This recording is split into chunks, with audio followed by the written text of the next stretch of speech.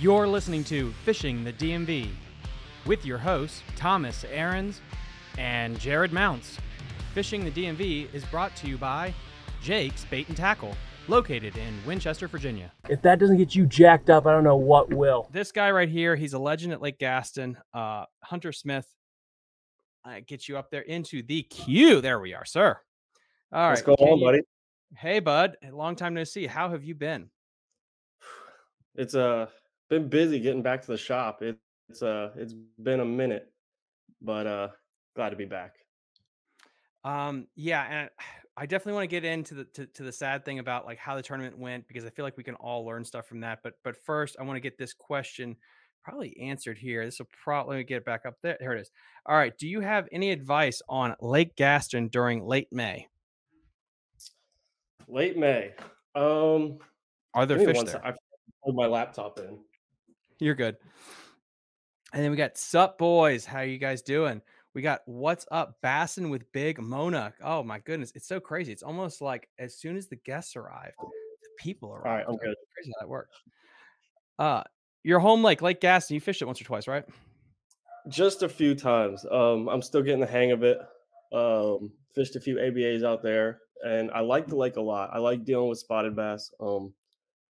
Not something that I get to deal with a whole bunch at home. But I do like Lake Gaston. Month of May, I just fished tournament there.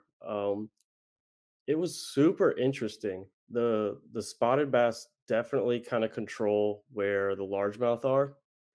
And the pattern I kind of got on was I fished docks for pretty much 2 days straight doing, during my practice. And I just really only caught spotted bass. And on tournament day, I went to go check just some bedfish that I found. And near those bedfish was just a dock. And I was like, I'm here. Let me skip under it. Caught a 3-pounder. And that was like 8:30. So earlier than I had fished any of the docks, while I'd been there. And kind of kept doing that and hooked a 4-pounder. So around like 10, that bite was over. And my thinking was, the largemouth are there in the morning. Spotted bass come in and move, and they're so aggressive that they push those largemouth out. And my thinking was that the largemouth were going to go deeper, find brush piles, find rock piles, that kind of thing. So that's what I found. It was definitely a struggle, but those spotted bass really make it interesting. You did really well though in that tournament. I think 12 pounds won it, and I was right at 10, and I lost one that was, gonna help me a bunch, but it felt good to like finally, come out of there with making a little bit of money. I mean, if you had, and we'll get into this a little bit later, guys, but if you had to pick though between Gaston and Kerr to fish again, like Gaston, yeah, that's what I thought. Yeah, 100%. I see that. Even though like you're sucking at Gaston, you're catching fish. Like you're going through, 12 to 14 inches. It sucks when you're in the moment, but like you're setting the hook, and that's what we all want to do. And we'll get into that a little bit later, but like, oh, we got a big message here from Greg Plank. Greg Plank, hey Hunter, Fishing Pro Tech, top notch. Love you, brother. Fantastic. Yes, sir. We got Greg Plank again. Sup, boys? We got Bassin with Big.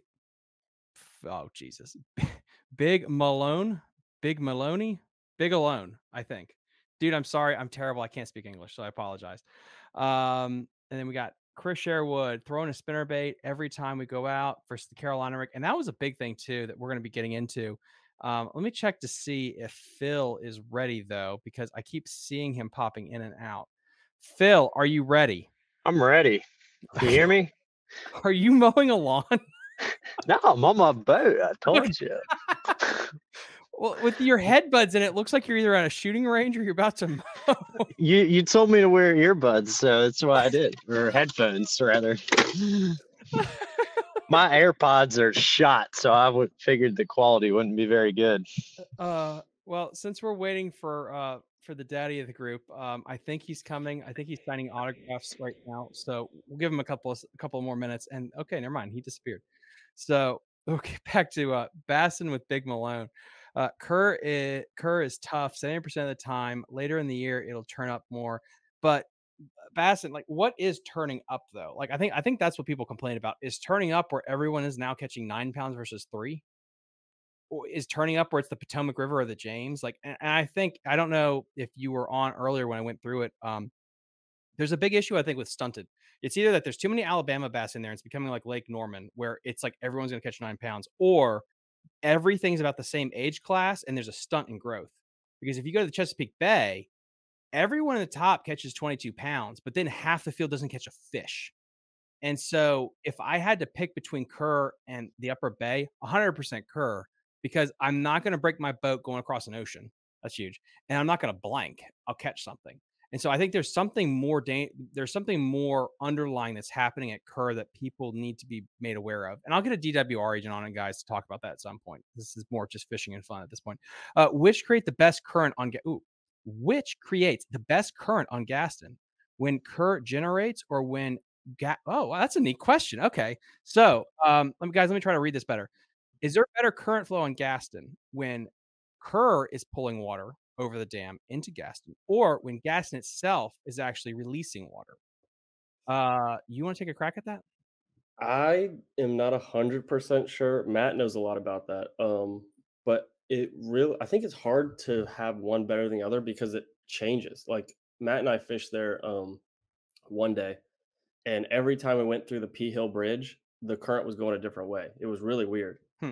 I don't know if that's normal or if it was just that day, but I know right now they're pulling water from Gaston or from Kerr to try to get that water level down. And I mean, I think 21 pounds won a Dang. Thursday tournament last week on Gaston. So I think the fishing's definitely really good if you know what you're doing. And so I don't know if you can contribute that to them pulling water or if it's just May on Gaston, but I know they're pulling water and they're catching big bags. Yeah, and that to me is what's interesting too. You know what? Let me pull Phil on here, see if he's ready while we finish up this thought. Where if you're fishing a TVA, if you're fishing a TVA event on, let's say, Lake Chickamauga, you know that the current's going to pull at a specific time amount. You can set your watch to it. You can't set your watch to it like tidal necessarily, where the water moves, but you can set it. Kerr, you don't know when they're going to pull. It feels very random, and I wonder how much that would affect the fish. Whereas if you're on a place that has consistent water pulling at like every week on a Monday, it's going to pull current. I think the fish get used to that and they'll move into places. If it's random like Kerr, I think it really screws with them, especially in the spawn. Yeah, 100%. And I mean, Kerr is anytime you're going to Kerr, the first question someone asks you is what is the water level? Because that's what everyone wants to know. Mhm. So those fish are definitely like super affected by it. And like we saw the open, I mean, that was up in what, 303 point, like almost 304, I Yeah. think. And I mean, they were catching them in the bushes. And then when we went, it was a lot of offshore stuff because they had dropped the water 2 or 3 feet. So it's all dependent on water. It's just, I think it's hard for the anglers and the fish to kind of know what's going on. I 100% agree with that. And then David Williams, yeah, you just want to crankbait. That was a really good question. That was really depth. So you just want to crankbait. Just message me. I'll get your address and we'll kind of get that situated to you. Now that we got this guy on, now he's back from the shooting range. You need to tell your story because I've had Matt Hunter have told their story. What got you started in this? And I mean, where did they find you? Like, how did this Oh all my come about? God. They found me in a cow field, and then somebody dumped me in a kayak at some point. Like, when I say kayak, I don't mean like you're sit on top 12-foot rigged out with boxes and rod holders and all that. I'm talking about a 9-foot sit inside with a plastic. Calling it a seat is a stretch. And that's what I ran when I was a kid, all the way up into middle school on the North Fork of the Shenandoah, up at the top around Timberville, that area. If anyone in the audience is local, um, and started catching smallmouth and finding largemouth, and yeah, been kind of obsessive ever since. So, but your name is Phil and you own Phil's Tackle Box. So, Yeah. for the people at home that's on the thumbnail, how did you go from that to glide baits to creating, this website in this niche market? Right. So I started bass fishing more other places in high school, got my driver's license, started branching out other places in the state. And, time went on, just learn more and learn more. And I don't even know how I found swim baits. I became a member of Swim Bait Universe back in 2017, I think, on Facebook. And so that's what really started, you know, a downhill roll. I got my first glide bait summer of 2017.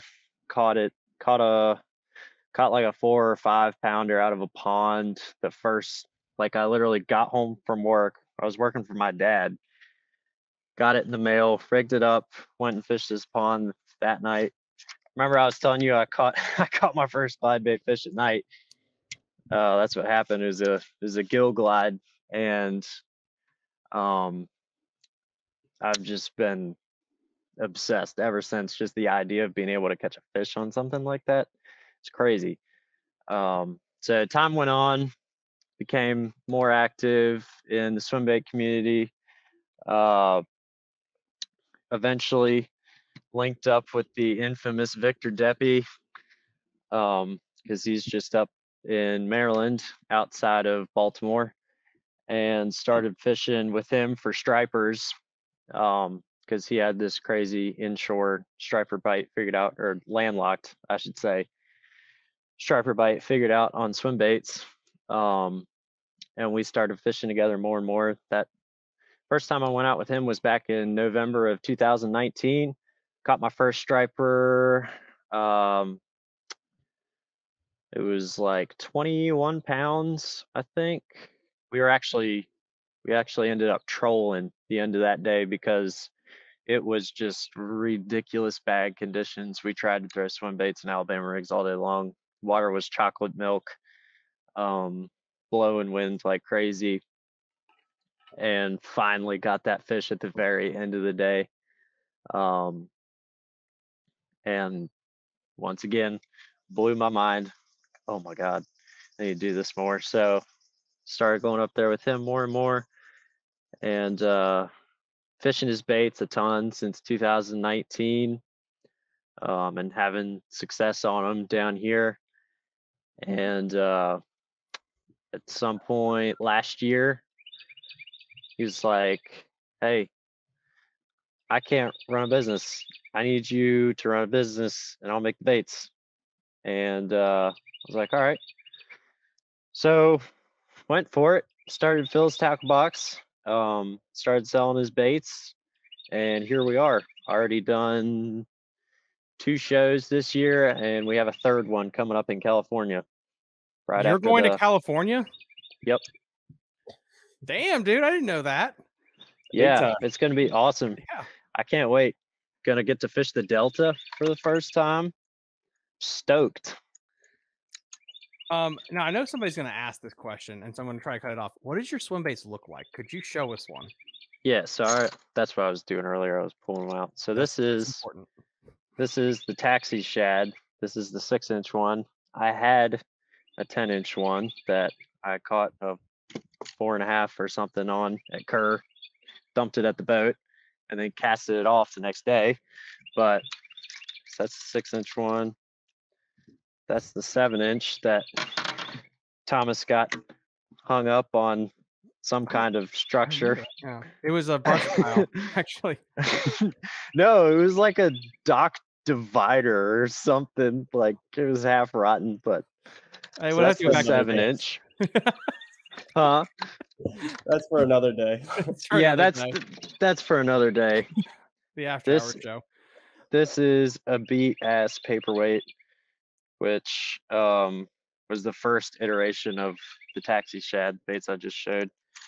And then we have 7-inch crank down, the Hater.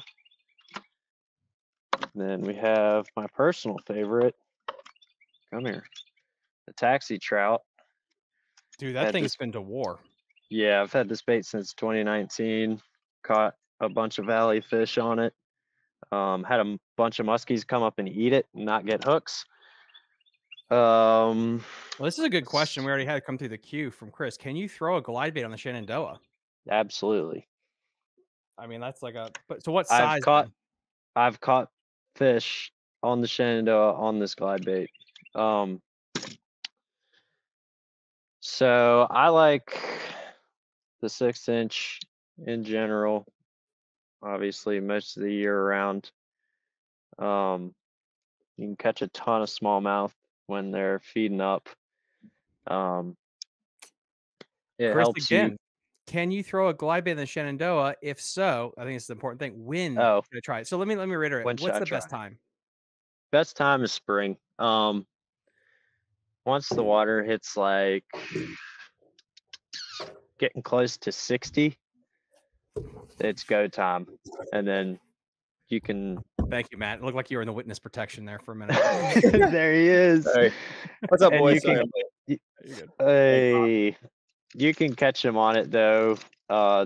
Once the water hits that early 60s, like 58 range, when they really start moving and getting out of the winter holes, kind of, and winter moving around, and you can catch them all the way through till it gets cold again. I've caught a 5-pounder on this bait in August. So, and if you're musky fishing, they work well when it's cold. I normally throw this bait in like January, February. So Now, Jeremy has a question. What is your best size swim bait for Northern Virginia? Jeremy, could you tell us, like, what do you mean? Like Sleater's Lake, like a pond, like what do you yeah, mean? Like what it is your vibe? really, yeah. I mean, it depends where you're at, depends what your fish are eating, and um, you gotta be able to be throwing it at the best time when they're more likely to get that big meal. Deep. What's more important is being able to present the bait effectively for whatever water you're on. Not as much the size, I think. The size is important, but if you're fishing for largemouth, like if you're there at the right time and can get it in the right spot, they'll eat some pretty big stuff. Well, I got two guys on here also that can back you up on that, since they will live and die throwing baits that are about 20 inches long. So, I mean, how much of the size is basically people are intimidated to throw it? What do you mean? I think that it's again all about confidence. I Yeah. think the cool thing about a glide bait is if you throw it, in a fairly clear body of water, you're gonna see fish at some point. And that's Yep. just gonna give you enough confidence to where like you know that your bait's seen and responded to, and even if you don't get bit, like I had Phil in my boat, and just seeing him get a follow on a glide bait made my confidence go so much higher. And I know Matt saw him hook a big one, and that made Matt, lock a big bait in his hands for the day. So just seeing that bait get, responded to, it helps with your confidence so much. And that's the biggest thing in my opinion when throwing those type of baits. Yep. And then I guess the next question I just popped through here. Well, I just answered that one. Where did it go? Oh, here it is. Good Lord, I can't read. What color works best? I mean, I know like sheet white is used a lot. That's a custom color that you guys have. Other is there other colors that is there other colors that you guys have that you think would be worth throwing? This color works really well a lot of places. It's weathered resin, weathered bear resin when it gets yellow from being out in the sun so much. But for real though, oh man, out of anything you could fish, I would almost have to say most of the time it matters. Color matters the least when you're throwing the big baits. Now, sometimes it does. I mean, guys say that about color all the time. It doesn't matter until it does. But that's something that you kind of have to dial in on your own body of water, and try fishing different stuff. But yeah, all around. You can't go wrong with bone. I've seen fish caught on it all across the country, including here. It works. Now, Especially, go ahead. sorry. Yeah, especially like shad lakes. I mean, lots of shad lakes around here. It's gonna work.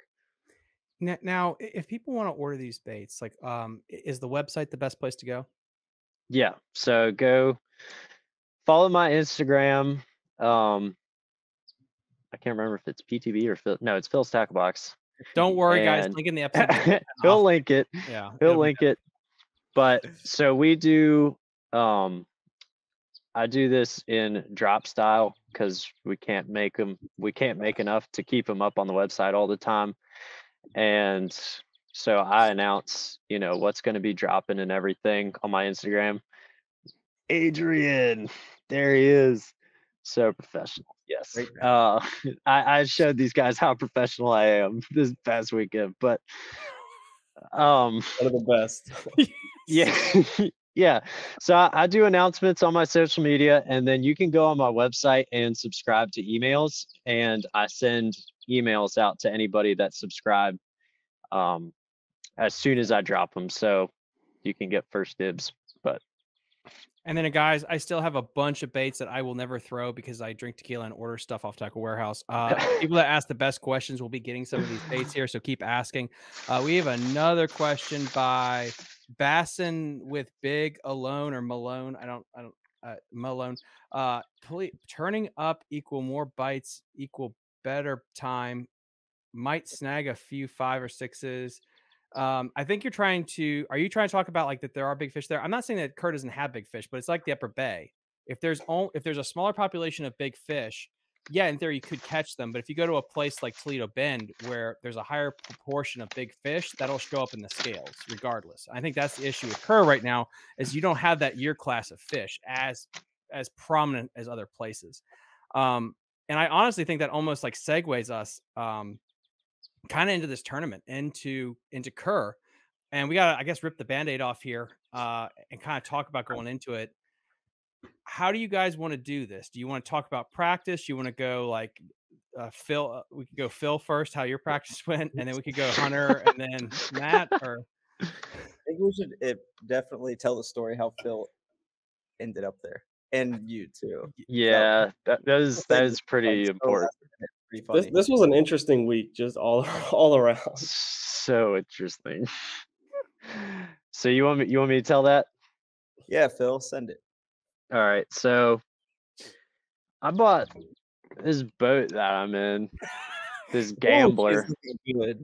Oh yeah. And she's only gonna be looking better. But bought that off of Matt a couple months ago, and he was gracious enough to let me make some chunk payments on it. And so I paid the last bit of it off, and I needed to get the title from him for the boat and trailer. And I texted him on Tuesday after I got off work. I'm like, hey, what are you doing tomorrow? He's like, oh, I'm going to Kerr to start pre-fishing for this BFL. Come down. I'm like, okay. He's like, just come down whenever. I'll pick you up at the ramp. I'm like, all right. So I show up at like 11, and he comes and gets me. We go under the bridge and around the bend, and he's down there putting his custom paint job on his 7-inch glide bait. And I proceed to stick like a 4.5 on the 10-inch taxi shad, and then dump it right at the boat because my motor skills were shutting down because I was in so much shock. And Matt was freaking out too. And then we fished the rest of that day, had some decent success compared to the rest of the time we were there. And then we meet back up with Hunter at can't remember the name of that Mexican restaurant. The Mexican restaurant. We get some drinks, get back to the cabin.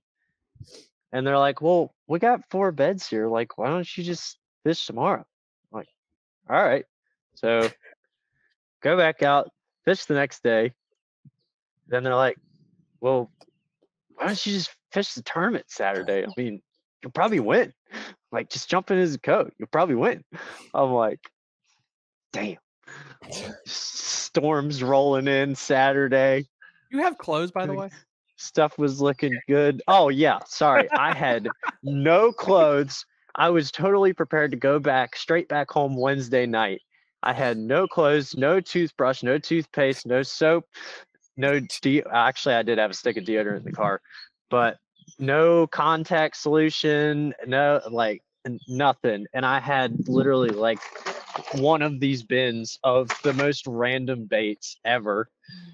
And they talked me into like staying down there for 4 days and trying to fish the tournament. I say trying because they ran out of boats. And then I stayed up late that night and then woke up at 10 the next day to 3 text messages from the tournament director saying, I need a co-angler. So, yeah, it was a time. But, yeah, that's how I ended up down there. How did I end up down there? That is a good question. Matt just straight up texted you and was like, hey, come down. Yeah. 35 people like, hey, just come to Kerr. Just come down. It was just you two guys because I still have your spinner bait. Oh, dude, that's a great spinner bait. I can get it back to you. Spinner bait. I'm gonna need that back. Yeah, for sure. I have your blanket and pillow and all that stuff too. I'm honestly surprised you didn't leave it there. I was like totally ready for you to be like, oh, I left that. I thought it came with the cabin. No, the cabin was the size of a shoebox. Even I couldn't miss anything in there. Dude, I was afraid that the next family was going to find you passed out in that place because when I left in the morning, I was like, you were out. And I was like, do I lock the door to make sure no one comes in on him or what? Yeah, they did come by at one point and they're like, hey, like, you need to leave. I was like, I'm on the way out. Okay, jeez. Oh my god. Yeah, I ended up there. How did I yeah, Matt texted me, I think it was the week before, and asked me if I wanted to come down. And then the same week he asked me, and I really thought he was BSing the first time. And I was like, oh, you're serious. I was like, okay. Yeah, I got nothing else to do, so I might as well come on down there and see the lake. Which That's always serious. Always. I mean, the time. No, I didn't know that you lived that far. I'm surprised you made that run. And again, I appreciate it. Like I knew it would be. I mean, it's far for all of us. Like it's at least a couple hours, but I didn't know it was a. What was it? What did it end up being? 6 hours. It was 6.5. It was 6.5 on the way down. It was 5 on the way back. But that's because I got up at 4 with you guys and drove down. So much further than I thought you were from there. I was like, that might be like 3 hours, but it'll be cool, you know. Come I'm driving from Canada for one day. It's like, oh, screw it. 6 hours away. It was fun. We had a really good day too, and actually, I'm really glad I fished with you because that's how I put the beginning of my group together, going off of some like the shallow point deal that you worked out. You were like, let's try this for a little bit. I was like, all right, let's do it. So, yeah, it was perfect. Well, that will be fun to be conversation because I think that like if you guys have. Of course, you guys have listened to this. Like so much of it is not to me about the base, but the decisions that go into the day before and then during the day, and that's what leads to success or failure. Who wants to start then? I didn't fish it. Matt, Hunter. I mean, I'll go. You want to start with practice or just the tournament? Let's go. Well, I think practice is where tournaments won or lost, right? Yeah. Practice sucked. I don't. What did you do? I started off. The first day I caught 2 bass. I caught about 40 crappie and 2 catfish and a striper, so that was cool. You worked. You smoked the crappie. What are you talking about? Dialed. No, I caught some slabs. Nice. Yeah, practice was just rough. Like I could get stuff going, but it was just here and there. And I think everyone in that tournament, all 150 of us or whatever it was, all found the same pattern, a spinnerbait on points. Mm-hmm. So I tried my best to do other stuff, but that was like the only way that I could get bit. I did get up bit on a dock bite, which was really cool. A marina bite or dock bite? the dock bite and the marina bite. But the dock bite was really cool because those fish were there. Any dock that I would scan the live scope under, you'd see hundreds of crappie. Like they were just absolutely loaded on these docks. So I believe the bass were either feeding on the crappie or whatever the crappie were feeding on. And it was just that was a lot of fun. I caught a ton of fish, but with the weather we had Saturday, it just didn't translate. And then I rolled into a marina. I just saw it and I was like, that's something different. I'd never seen it. I'd never heard of anyone fishing it. And me and Phil rode in there on Friday and I pulled out a jerkbait and it was, I think my third or fourth cast, I hooked a 3 and then I think I hooked a keeper and then maybe missed 1 or 2 like within the first like 20 minutes. So it was I definitely thought I had something going on there. But practice was just really random. And I think coming off, the 250 boat open and then the BFL the day after that, and then I'm sure there were cat trails or local derbs going on and stuff throughout the week. So practice was really just tough. I think Matt would say the same thing. It was just hard to put something together. I think Thursday and Friday I probably had anywhere from like 8 to 10 pounds, like nothing crazy, but I mean, 10 pounds would get you close to getting paid. I mean, like we were spot on in our calculations that 13 is a hell. If you put 13 up, man, you were going to be sitting pretty, and you're 1 bite away at that point. Yeah. And then Was it 10? It was 10 that got paid, right? Or 11? Well, that's why I got this up. Hold on a second. Present, because I got it right up here on my 4th monitor. Nice. 11 pounds, got you 257 bucks, 24th place. all right. I mean, That's sad. yeah, that's kind of rough. Big ballin'. But if you look at least that the day before, Thomas, we had we had what did 13. We had 13 pounds, easy. Plus that one, and then we'll still bring up when we talk to you is like that Yeah. one on that bush on that swim bait, and that you were trying to stick, and I was trying to plead with you not to, and just come back to him. I was like, should I catch it? We'll talk about it later. It was every bit of 3 to 4 pounds. Yeah. Matt would have definitely boat flipped that thing if you weren't there. That is the one interesting thing though, is like both of you guys like to stick a lot of fish. Like I don't know, like that emotionally to me, like I don't. If I catch 30 pounds the day before a tournament and then I bomb, I feel like I would be on suicide watch. I don't know if I could emotionally handle that. But you guys are but it's like that calm, cool collective. It's like you don't care, which I think does help too. I think, at Smith Mountain, I stuck so many, which a jerkbait, you're not shaking a jerkbait fish off. No. Like, no matter how hard you try. And that's the same thing with the marina. Like, I was catching them on jerkbait. Like, I wasn't shaking those off. But, I definitely stick probably more fish than I should. But at the end of the day, I like catching fish. So, like, I'm there for 4 days. Like, I'm going to catch a bass. Like, we're fishing a derb and, like, I want to do well. But, I'm trying to catch a fish. How does that translate then?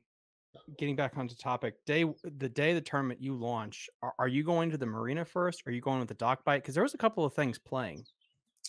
Yeah, my first move, I ran to a bluff wall that Phil and I fished. Those types of tournaments on a lake like Kerr, Gaston, or like Smith Mountain, like I always think starting on some sort of rock is gonna get you a bite early in the morning.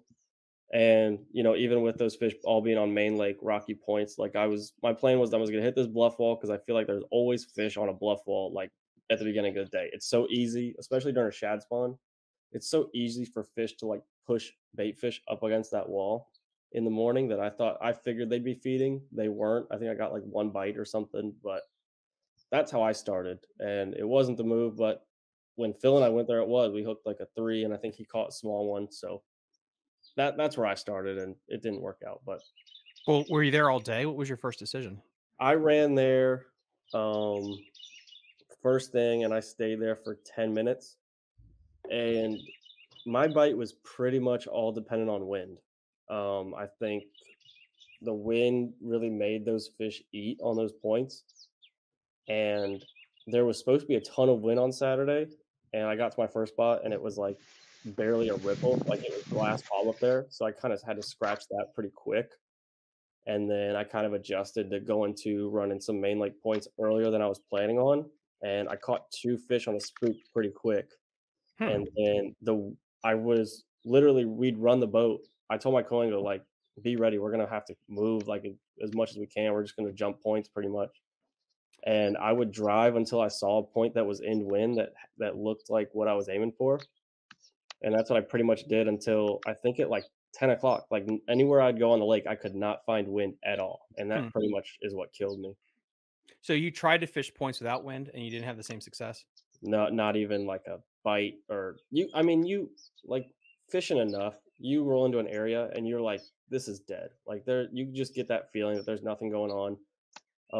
I threw Carolina rigs, like I slowed down finesse with a drop shot. Like there was just nothing happening on those points that didn't have wind on them. And there was probably fish there. They weren't going to bite. So it sounds like if you could do it again, you would have flip flopped and started with the point deal 100%. and then run it. Cause you did have, guys, I can bring this back up for everybody. And everyone at home was probably saying like, well, okay, he had 4 pounds, 90th place. Yeah, but if you fill out your limit, you're probably right there with everybody else. So it's not as bad as it actually looks. Like if you fill out the limit, you're probably in the top 30, depending. Yeah. You're one bite away from that.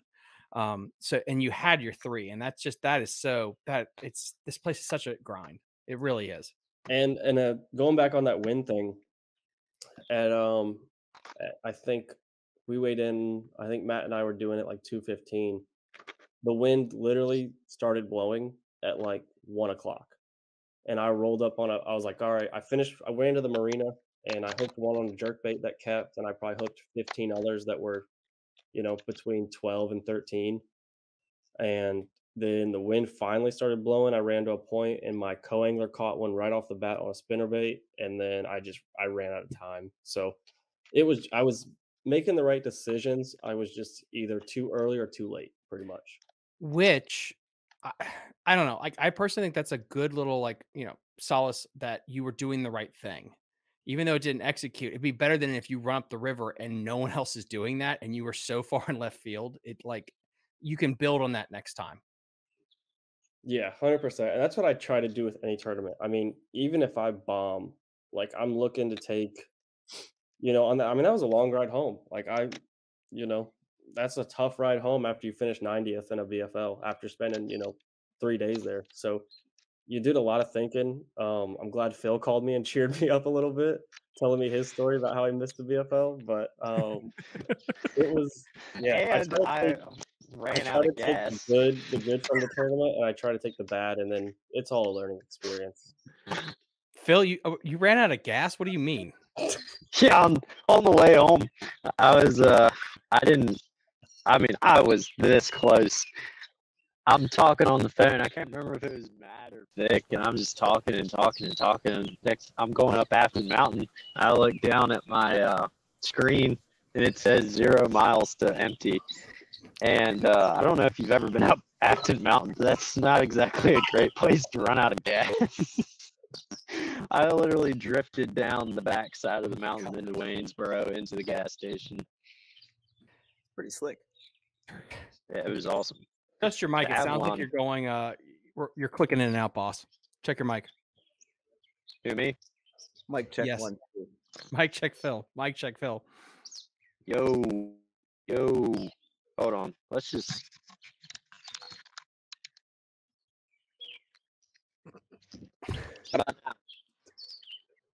I think it got worse. What? Try speak words. Yo. That's better. There we go. Can you hear me? Good. So basically, to recap, then on the day of, you missed the tournament. A couple walked in on you sleeping, and then you ran out of gas on the way home. Is that right? Yep. Okay. That's correct. That's accurate. That sounds pretty on par. That's about right. It's about right. Matt, I guess you're up. Like what? And I think this is interesting. Like what happened in practice in your mind, I guess, and then what translated during the tournament? Okay, so first 2 days of practice. Going into it, I was thinking I was gonna heavily focus on kind of like a post-spawn pattern. I was looking for fish that were gonna be secondary points, main lake points, like fish that are moving out of those shallow pockets and away from the bushes because the water is also getting drawn down.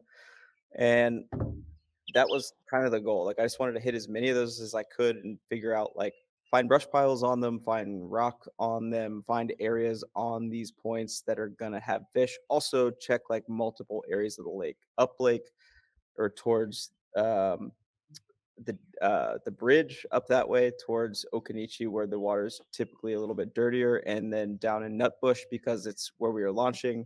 And I had very little, I mean, really, truly no experience down there besides fishing down that way like twice and only the first fifth, we'll say fifth of that creek. So I wanted to jump around the lake a bunch and look at points. Basically, that was my deal. I was like, there are gonna be points and maybe some bushes, but I was kind of writing the bushes out because the water was dropping.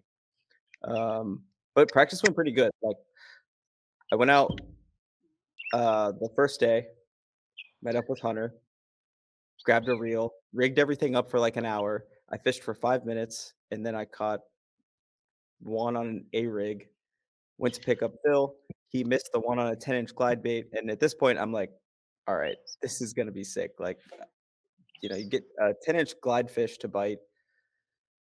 Things look pretty good. I didn't even think they're like I don't know. I think that seeing a fish like that there is pretty significant. Like a 4 pounder there is a significant fish. Everyone Mhm. that I've talked to about it, they're like, yeah, that's a big one at Kerr. Like that'll help you a lot, which I think yes at this point. So that got me hyped up, especially seeing Phil's glide fish. I spent an hour decorating my 7-inch glide with this foil job, which was terrible, which I ended up ripping off actually. But I did catch a fish on it. San Maybe like, Francisco special. yeah, it was the San Francisco special. It was real shiny. It was uh, just, the the disco shad. What did I call it? Phil, do you remember? Oh no, Phil's gone. Phil, Oh, we can't hear you, dude. You're just Phil, sign language. Use sign language. spell it out. Call you or your phone's dead? What did we call it? It was something. Oh, the silver bullet, the silver That's the one. surfer. That's That's all what you it That's was. the The one. silver surfer. But I Yo. did catch. I caught a fish on it. He's back. Yeah, I might be Phil in a minute. Actually, I only have 12% on my computer, and I realized that I don't have my charger, so Just I go. Yeah, power through it. might have to jump on the phone. But so that was the first day. What else did we catch fish on? Phil, drop shot.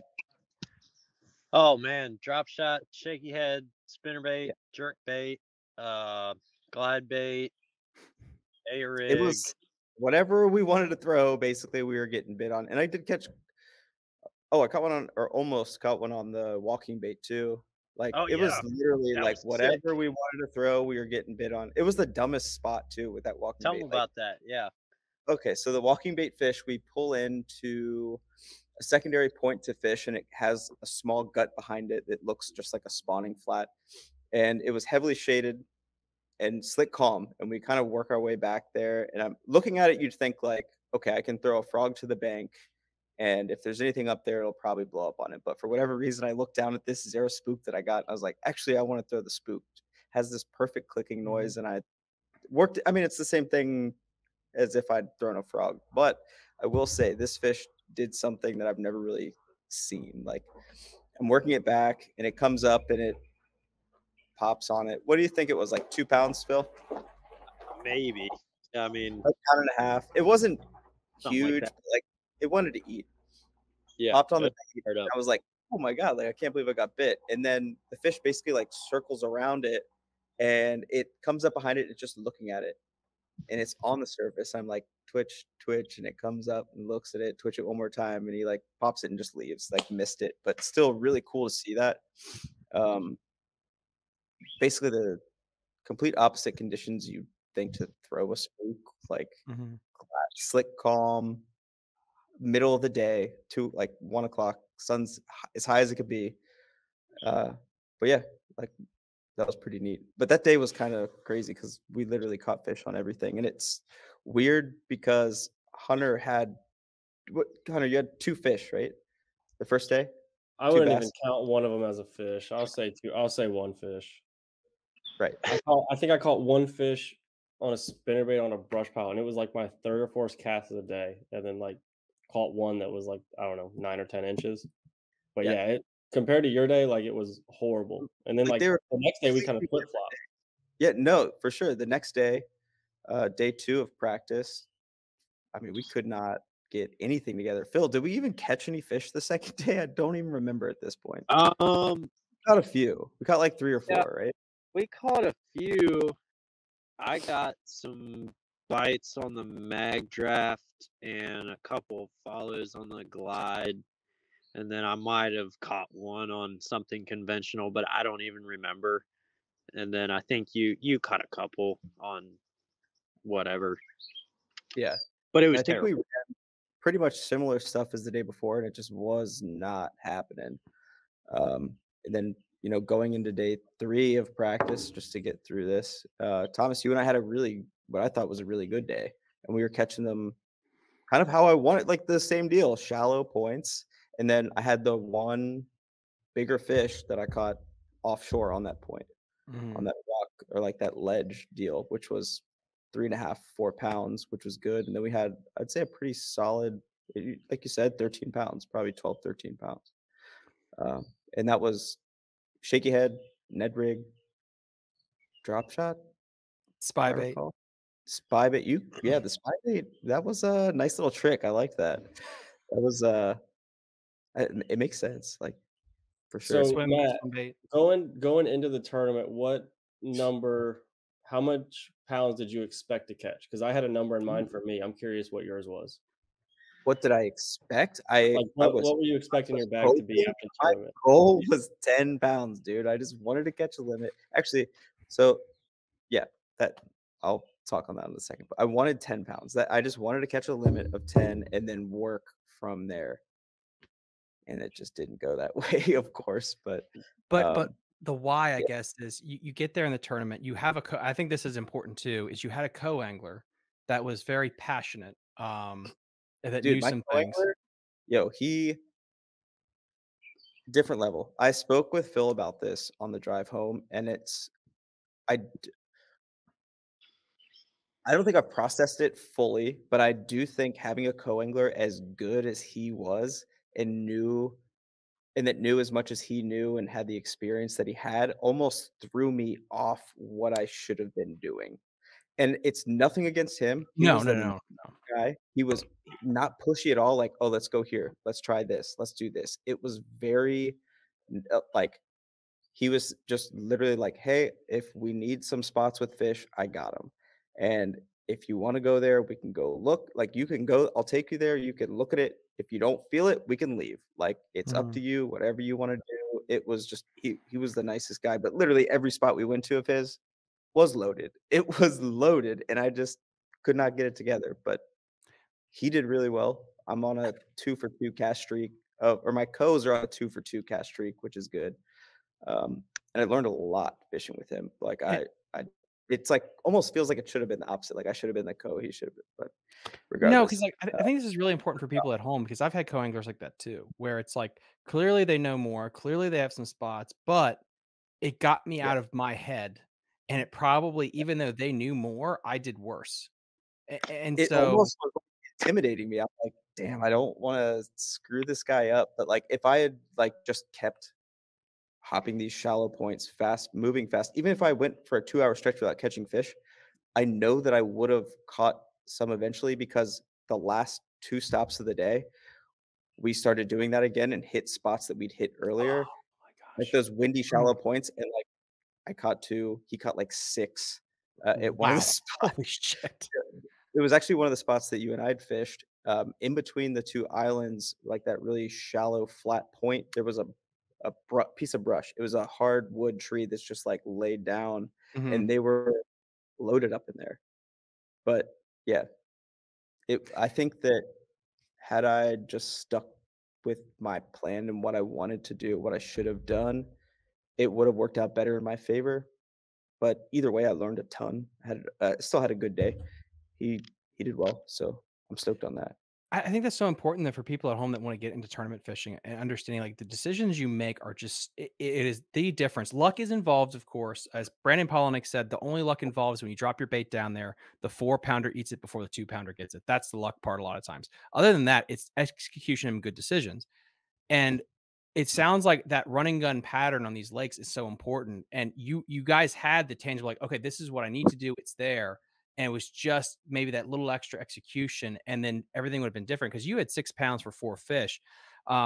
You fill out that limit, you probably got 8 to 9, and then you're a kicker away, and you're cashing a check. Like you were damn close. You were Yeah, right I there. had 2 shots too. Like, I had a fish on a ball head with a swim bait that jumped off that was probably 3 pounds. Oh, Also, that was probably the worst, like, 30 seconds I've had in a long time. So, I hook that fish, I'm fighting it. My David, like, jumps up to the front with the net, and he puts his rod down on the left-hand side of the boat. He's like, "What side do you want it on?" And I was gonna bring it around the front of the trolling motor and keep that sweeping motion around the boat. But the fish jumped and threw the bait, and I spun around basically entirely all the way back to the trolling motor, and I was just kind of grumbling. I was like, "Ah!" And I step back on the trolling motor. It's on 100%, and I point back into the wall. I throw him off balance. He steps on his, Stratic CI4 and snaps it in half at the frame. And I just am like, "Dude, I am so, so, so sorry." Like, I felt ooh. terrible. He was cool about it. He was like, "It was a freak accident. Like, it happens. Like, I know you didn't mean to trip me up, basically, but it was just a really shitty situation all around." I was like, "Dude, I had the same exact reel on one of my rods. I'm like, just take it, use this the rest of the day. Like, we'll work out whatever needs to be worked out later." Like, I felt terrible. But he was super kind, and yeah, but that whole thing sucked. And then I missed another one maybe an hour later on a drop shot that I'm fighting and just pulled off. So I had 2 shots at a limit, but that Why was do you think was it just a random, yeah, like shit happens type of deal, or do you think there was something you did in your execution that was wrong? nope. I truly think both of those fish were just like I didn't run good. I needed the fish that was jumping around like a smallmouth to just stay pinned, and it didn't. And the drop shot fish, I I don't know. I hooked him well, and it felt like as I'm fighting him, it just pulled free. Like he dug away and it popped out of his mouth. So I don't know if I had him skin hooked or what, but I don't think I could have done anything differently. Uh, but yeah, I mean, huge shout out to your co-angler. And what was his name to give him a shout out? You said Dave? David. I don't want to say his last name wrong. His name was David. I want to say it's. I can't even say it, dude. David Delicious? Deciduous? David. Just I Well, that I cannot can say say it. it because I can't speak. Let me Hold hang on. on. Let me. I got it. I I will. got you. I got you. I got you. I got you. Share this right here. Deciusius.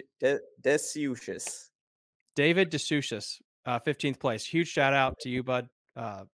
He's a Thank beast. He like awesome dude. By far best co I've ever had. Like he was very cool, and he taught me so much throughout the day. Truly, like he knows a lot about that lake. He has a ton of experience. He's probably been fishing these tournaments for like 20 years. So uh, huge. and I'll try to get you on the show, David. I'm going to reach out to you here. And then, I mean, do you guys? I want to kind of get through all these questions so I can let you guys go. I know you guys are busy, and Phil, it looks like you need to find a home. With that camera going. Jacket. It looks like you're in the middle of a Walmart parking lot. Anyway, like Hard, bro. I will do a Patreon to get you like a stand for your phone. Anyway, what do you guys got coming up? Or break it. Break it. We'll start clockwise. Hunter, what do you got coming up? Coming up, I'm home for a while. I think I've got a few ABAs coming up. Really just grinding the YouTube. I got a whole bunch of videos coming up the next couple of weeks. So running around fishing. Probably have to fish with something mad at some point, unfortunately. But Just got a bunch of videos coming out. That's what I'm working on a bunch right now. Just I'm focusing mostly, giving all my attention to the BFLs, so that leaves a lot of room to put out a lot better content. So that's the plan. Matt. Well, I've got some Angler's Choice events, so I'm going to be out at Smith Mountain Lake next weekend for 2 days, or 3 days actually. Friday, Saturday, Sunday. Pre-fish Friday, fish Saturday, Sunday. They do 2 one-day events, which is pretty neat. So I don't know. I've never seen anybody else do it that way. I think it's cool to give people a shot if you can't make it one day to make the second. And if you fish both, it's kind of nice too because you can pre-fish Friday, fish Saturday, see how things go, and you can make adjustments for Sunday, which in the last event I fished ended up getting us a check the second day, which is really nice. But after that, I think just some smaller stuff until High Rock, which I'm really looking forward to now that our traveling crew has grown. It's going to be sick. I'm really excited. Shout out Like, Andrew. I'm super, super excited. Shout out to Andrew. Cannot wait. He's my pick for the co-angler win on that one, and Phil's my pick for the boater win. Mine too. I hope so. Oh, we need a Phil to win. That'd And, be and awesome. Phil's gonna catch 3 fish on that glide. Phil's gonna catch 3 and win. 24 pounds. The gill glide might play around the brush. Then get DQ'd for drinking Coors during the tournament. Sir, why is your life well full of Coors Lights? And his boat is just not legal at all. Yeah, somebody remind me to clean it out the night before. I got you. Oh, let's see. Quick question. Who was I with when I got hit in the eye when I was driving the boat home that night that gave me pink eye? Phil, was I with you? I thought it was Thomas. I thought it was me because remember you had that cockroach in your foot pedal. Yeah, no, I feel like it was Phil. I think it was you because it was like towards the evening, and Thomas, we fished till like 5. 4. Yeah, you're right. Yeah, it was Phil. And I know it was like getting towards low light, and I'm just driving without my sunglasses on, and I'm looking over the visor or the windshield rather, and got blasted in the eye with a bug or bird shit, and now I have pink eye. So, or I don't know if it's pink eye, but I have an eye infection. So wear your sunglasses, people, when you're driving. It's very dangerous. This is why I'm wearing sunglasses at night. It's literally that sensitive. But oh man, he was also trying to do a new brand. You chiefing right now, or like what? No, dude, it's terrible. Look at this eyeball. Can you see it? Oh man, hey, at least you don't have to wear contacts. Yeah, that's true. I would do. Yeah. We got Greg Plank. What tactics or how do you fish for bass that are cruising around the bed but refuse to eat? I think these were post-spawn fish that would swim 8 feet either direction to the bed but would not react. First, Phil, what do you think of this question? Glide bait. Treble hook. Ike long, baby. Glide bait. Phil did tell me that was his hero. Yes. Oh, there we go. I got these today. Ooh. Bass off. True story. But normally I use like a mat lures gill. Let me pop out a frame here. That was good. That was really good. Let me get to the next question here while he's doing that. I have one right here. Not a mat lures gill, but a nice, Phil. That ain't gonna work. That was good. That was good, Phil. Why don't you hold the bait up so we could see it? Maybe we could tell. You throw this. It looks like a vicious lure. And it will piss the bass off so bad. They might not eat it, but they will swipe at it, and then you can pitch a jig in. They'll eat that. I dealt with that a bunch at Gaston. I spent the last hour of my tournament trying to catch a cruising 3-pounder that would stay within sight the entire time. It would not eat a wacky rig, crankbait, swim bait, nothing. And if I caught that fish, I probably would have won. So that was Oh man. But those fish are some of the toughest fish to catch. And you Yep. think they'd be easy because you're staring at them and you can see how they react. And anything you throw at them, they're scared of it. So That is old school though, because I remember when we were at Kiwi for the national championship, I was doing that. We found a nice better, and I took the treble hooks off my bluegill, and I kept throwing it in the bed until its personality changed and it was pissed off. And I switched to a fluke of the same color, and I pitched that in there until it ate it. And I've heard guys doing that with mag drafts too. Take the treble hook off, throw the mag draft in there to piss them off, and then go back in there with something else, because you never know with a mag draft if they're actually going to get it or not. So Right. that's not bad advice at all. this one wasn't even on a bed. I couldn't see the bed. It was just like cruising shallow in like a 10-foot area. I mean, I'm sure there was a bed, but I just couldn't see it. But yeah, And very frustrating. It is very frustrating. We have Bassin with Big Malone. Any luck towards the Buffalo Springs area? Nope. No. So No. this is called a burrito gill. Burrito I'm Gill? back. He's back, guys. Burrito gill. Throw this around beds and fish that are cruising around beds, and they will crush it. This one actually has bite marks on it from a bunch of fish that I was able to get react. That's awesome. Let's see. HP. We got Luke Wilder. Heard that HP pulls hella hogs and hella pogs. Yo, best comment I've ever seen in my life. That's the one. Shout out to Luke Wilder. That is Hogs and Luke's pogs. been in the boat with me a few times, and he also pulls hella hogs and hella pogs. Okay, we're gonna save that one for later. That's gonna be good marketing stuff. Let's That's see. the best thing I ever seen. All right, we're going this way. I'm pulling a Phil. Brandon Solis, will you have the winner on? So I tried. He is 70 years old. He has no Facebook. He has no Gmail. He has no Instagram. I don't know how the hell to get a hold of this guy. He's won Kerr 5 times in a row, I believe, and the last time was 1999. This guy is old. If you know Cornell Badra, please. Oh, dude, I know Cornell. Okay, I've been asking like 50 people, and no one knows how to get a hold of this man. Wait, he's the you want the co-angler? Yeah. No, That's the fishing vids guy. Yeah, YouTube fishing vids is Cornell yeah, Badger. yeah. You should have him on. He's the man. I messaged him. I haven't heard. Yeah, I want Cornell on. Yes, and then Danny Harrell. Okay. He's also won this one like twice, maybe more. Danny Harrell won 4 times. Last time was 1999. And then YouTube fishing vids. I just emailed. Good Lord, it's been long. I messaged him on Instagram, so I'm waiting to hear back. Maybe you can like pester him a little bit. But yeah, I want to get him on too. Talk about it. I wished him the night before. That's why he won. I gave up all my good luck. Yeah, you're saving it because you're going to win at High Rock. What were your top That's 3? Phil. What were your top 3 performing baits on Kerr? Did any baits disappoint you because the bite wasn't on? 10-inch glide bait. That was disappointing. Ned Spinner rig, bait was number 1. spy bait, and jerk bait for me.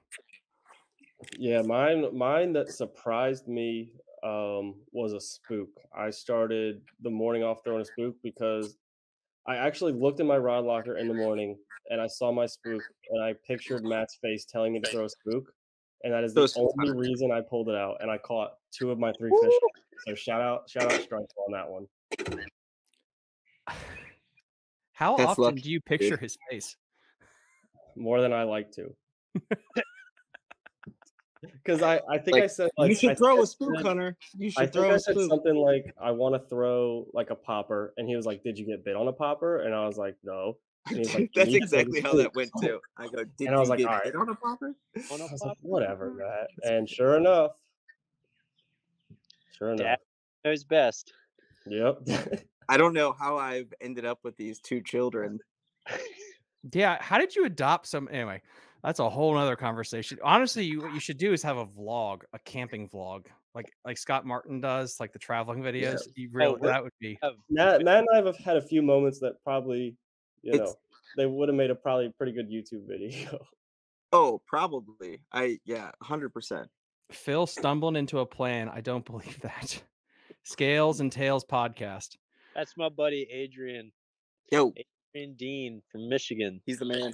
We got 3 more Got questions, and we're all caught up, thank goodness. Oh my goodness, like Swim Bait podcast right now. Check them out.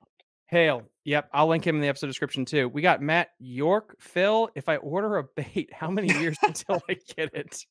Till you get it from me, shoot. Just depends on USPS, baby.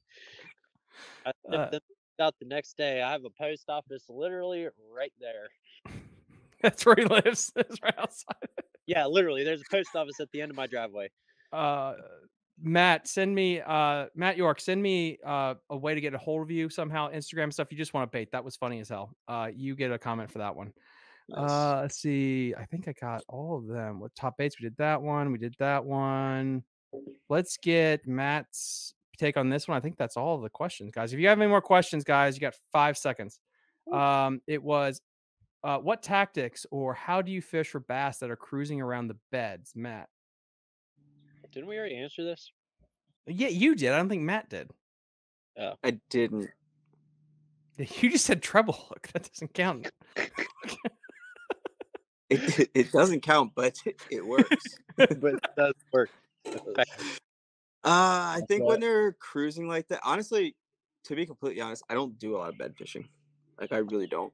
Treble hook. I avoid it at all costs. Like I think it's unless it's a giant, I just can't. I'm not good at getting stuck on like fishing for a fish that I can see, unless it's on a live scope. I was gonna say. Yeah. It's different because you don't actually know how big that one is till it's hooked. But I think covering water and like throwing a wacky rig or a shaky head or some finesse bait that you can just kind of blind cast and move. You're fishing slow, fast, I guess is how some people like to say it. I think that is probably my favorite tactic when the fish are shallow and like you need to be covering water and they're on beds and like you're probably catching fish that are on beds that you don't know or roaming like this question was asking. But yeah, shaky head, wacky rig, crankbait, I guess. Ace caught a few on a crankbait. Okay, we got 2 more What else? questions. Last 2 questions. We'll go with this one. Do you have any baits on the website now? They're mine. You'll have to go check. Not right now. We're working on a big batch of multiple types of baits. Gill, TS6s, TS7s. Those are the shag glides.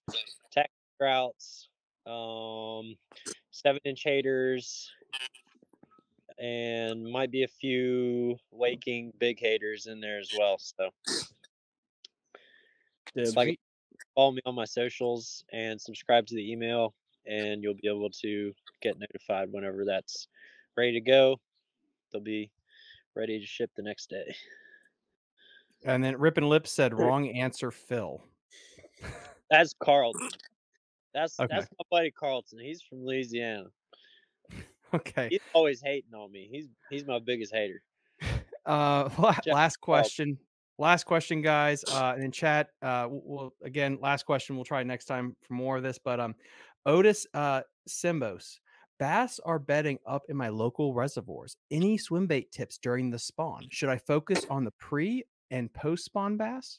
Question mark. Phil. Swim bait tips during the spawn. Once again, there's something like this. Big soft fill, it pisses him off so bad it's not even funny. And then you can go in. Sometimes the glide bait works too. Gill glide. I got some gill glides sitting right here, but they're not the ones that I make, so I'm not going to show them. But wait, do you make that rubber one? No. That's but we don't make rubber baits, so this isn't competing. I'll show this one. Those are glide baits. But I've actually been meaning to sell those. But yeah, any sort of gill, soft gill, and gill glides work too. If they don't eat it, you can usually, like 9 times out of 10, use it to piss them off bad enough that you can throw in a jig or run a spinner bait through there or something, and they'll eat it. Phil, is that the only time you throw a bluegill glide bait? No, but it is pretty much the only time I throw a soft bait. To be completely honest. Love it. I'm looking to change that though. I need to throw I'm curious on the bluegill glide. What is another like condition that you see that working and like being successful? submerged grass from like now through as long as it's hot when they're eating, when they're eating gills. And you could I throw, agree with that. Yeah. yeah, throwing it around laydowns. Oh my gosh, there's been a couple times on the river, not on the Shenandoah, but on the North River where they threw or brother rolled in, where I threw a gill glide on a laydown and I literally had like 13 fish come out of the tree and come after it. It was wild. So yeah, throw it around wood, shallow cover, um, gill bed, all that stuff. No, I 100% agree with you. I think bluegill swim baits are something that no one really touches anymore, and I don't know if that's just because like the mag draft phenomenon and the gizzard shad bite, but bluegill eaters, it's so weird because a bluegill is always the same size. It's about 5 to 6 inches, whereas a gizzard shad will get 10 plus inches. Yep. But if you are in a bluegill bite, you can have a 10 to 12 pounder that will just choke that 5-inch bait if they're that dialed into that bluegill deal. But it's very situational. I think Matt Allen really talks about that too. About the problem is, I guess, the shape. But then again, you fish gizzard shad glide baits, and it's big as hell. So I don't think there would be an issue with that at all. Yeah, I mean, people real like shad glide huge right now, and Vic made one of the first really good shad glides in the paperweight. At the time when he made that, it was pretty much just the paperweight and the shad um, that were the top ones like available. There might have been a few others, but those were the very first ones. And then COVID hit, and then people all of a sudden discovered that in their shad lakes, they shad glides, and everybody started making shad glides, and that exploded overnight. And it's the number one bait on the market right now as far as swim baits go. But yeah, gill baits are definitely underrated right now. No, good deal, guys. And then I guess I'm gonna this is a very uplifting comment, and this will help Hunter feel better. So we'll end with this one. Francis says, "So glad you got HP on to talk. I got stranded on the James River with my girlfriend, and he passed by fishing. So lucky he was able to take her back to shore for me." Yep, that happened. Wait, you took just his girlfriend? What? Hunter, why didn't you tell us this story, dude? I mean, I wish Jake's a nice guy. I wish you didn't word it like that. No. I brought him, his dad, and his girlfriend back to the ramp.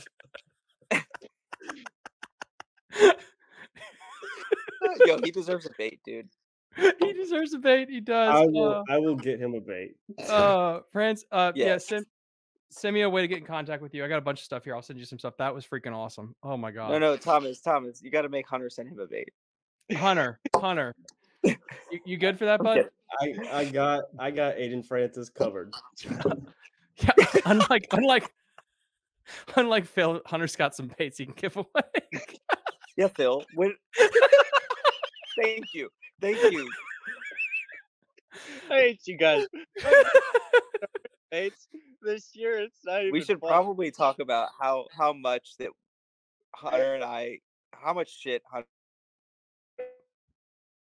gave Phil all week about giving us baits. It was a lot. Well, there's some other reasons behind it, but we won't get into. And we just want more.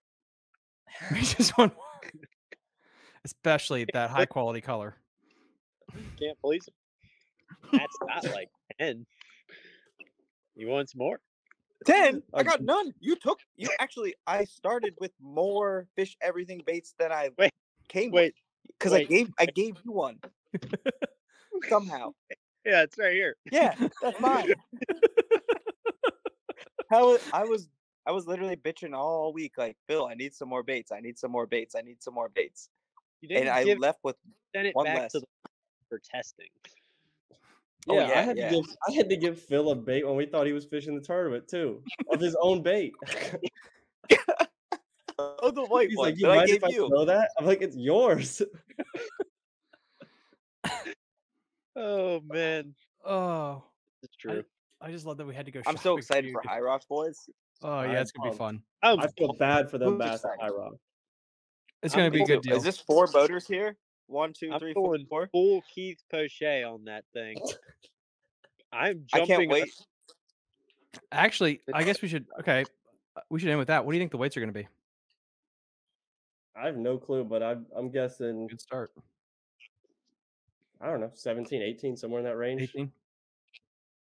What was the weights that you sent us earlier? What was that winning weight?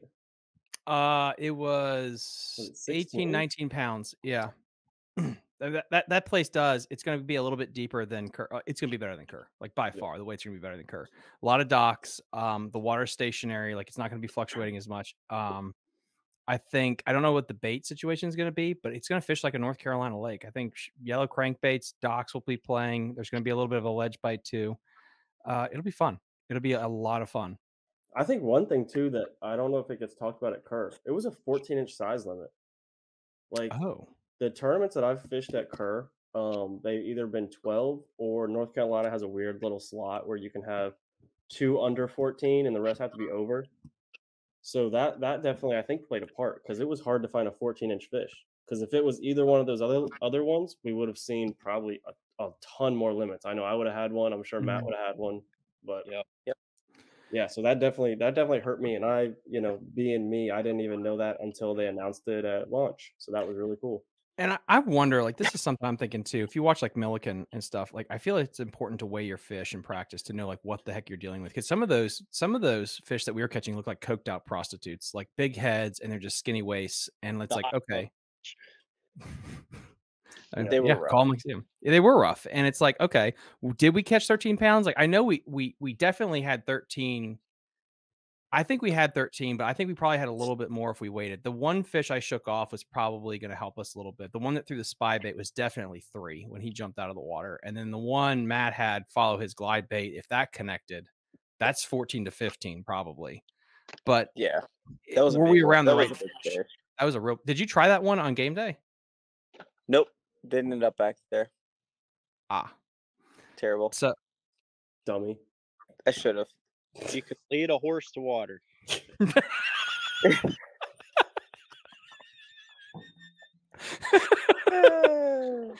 on the, oh my gosh. All right. So on that bombshell, guys, thank you so much for coming on. Again, guys, link in the episode description to all their social media handles.